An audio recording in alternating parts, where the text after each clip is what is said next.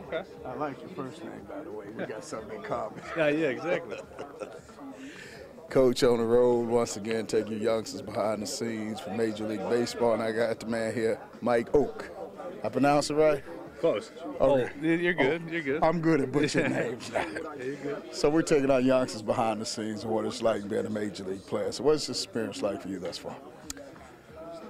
Definitely, the major league life is a lot better than the minor leagues. There's No five-star hotels in the minor leagues? not really no bus steaks. rides or 4 o'clock wake up calls, but they have everything you need here to get ready for a game. When it comes to getting your body ready, you got steam rooms, you got the massages, all that stuff, and plenty of coaches to get extra work in, and it's they do whatever they can to keep us fresh. Hey, I reach those young, aspiring high school, college baseball players. They think you guys show up at 6:15 for a 7:10 game. No, we get usually most of the guys get here around 1:32 around there. It's everyone has their routine. Pitchers are a little bit different, especially starting pitchers if they're starting. But a lot of position player guys get here early, watch some film, swing a little bit, get some work done defensively, and then start it up. So when you come to the ballpark and you walk in this locker room, look over and see your locker, your name up there, man. Do you pinch yourself like I'm really here? Yeah, definitely. It's not easy to get here. There's a lot of hard work, and you got to give up a lot of things when you're training and when your friends are going out in high school and college, and you got to just stay focused and remember what you want to do as your goal is to get here, and if you stay focused and stay on the right track, you got a chance to be here. I used to coach college baseball, scouted for 5 major league teams. I would always tell my guys that if you want to play on this level, you got to eat, drink, and sleep.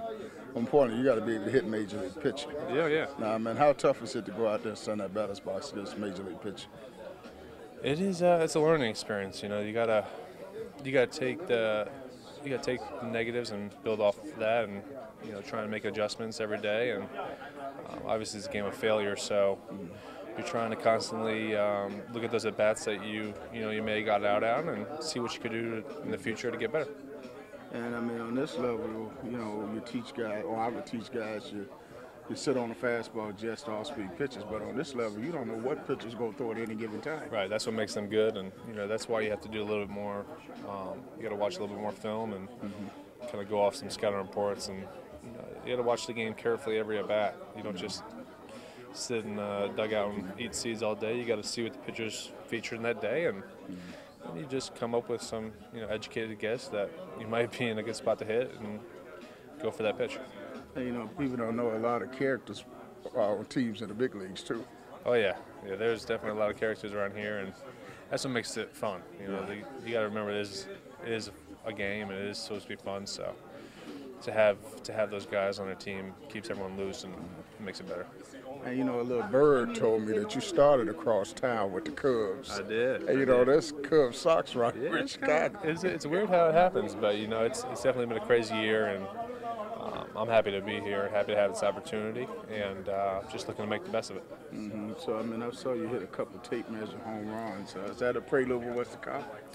Yeah, we'll hope. I got some work to do, and I'm excited to work on those things in the off season, and I'll take the positives from this year and build from it. Coach, take your youngsters behind the scenes with the man, Mr. O.